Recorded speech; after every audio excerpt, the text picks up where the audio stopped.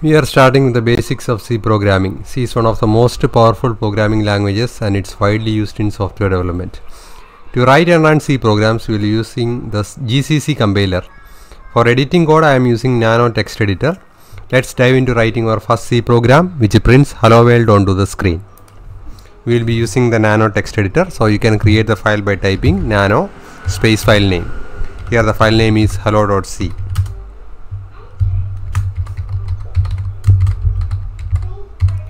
First line I will be typing is the header file hash include, including the header file hash include stdio.h. stdio.h is a header file that allows us to use the printf function which we use to print the text, that is hello world.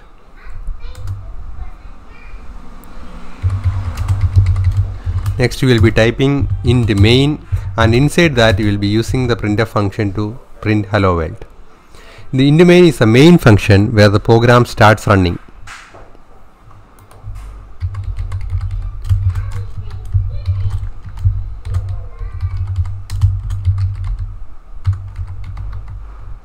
Every line ends with a semicolon, and at the end we will be having a return 0.